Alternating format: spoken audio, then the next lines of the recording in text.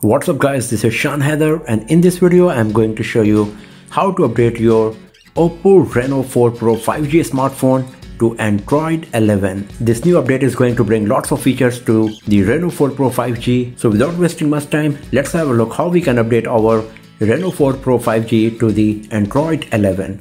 So first of all, make sure that you are connected to a Wi-Fi network or you got an unlimited mobile internet plan, because this software package is going to be huge in size. So first of all, you have to go to the settings. After that, scroll down, go to the software update part, just tap on this, and then it will start checking whether any software update is available for you or not. And as you can see that there is ColorOS 11 and Android 11 is available for this OPPO Reno 4 Pro 5G. As you can see, it's huge in size, 3.41 GB. And as you can see that at the bottom, it's already started downloading the software package. So it's going to take some time. If we scroll down, here you can see that we got a huge change log, the update log about this software update.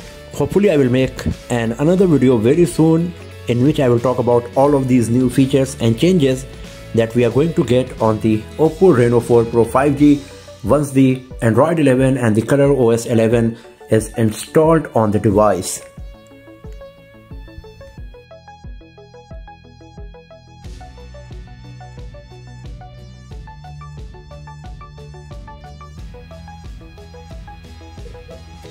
Once the downloading of the software package is completed, you will get this update now button. So you just need to tap on this.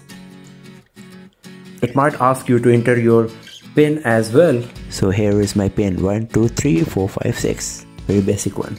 So after that, it will verify the downloaded package whether it's correct or not, and after that it will start installing the software to the OPPO Reno 4 Pro 5G. The device will reboot, and once the rebooting is finished, we will have the brand new software installed on our device.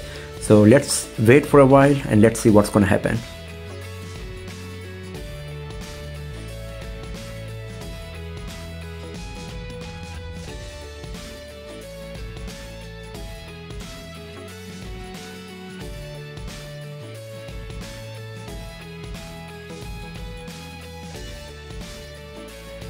And here we go.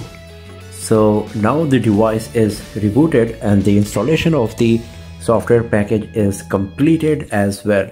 So let's have a quick look on the device now. So here is the OPPO Reno 4 Pro 5G after Android 11. So the user interface and everything is looking quite same.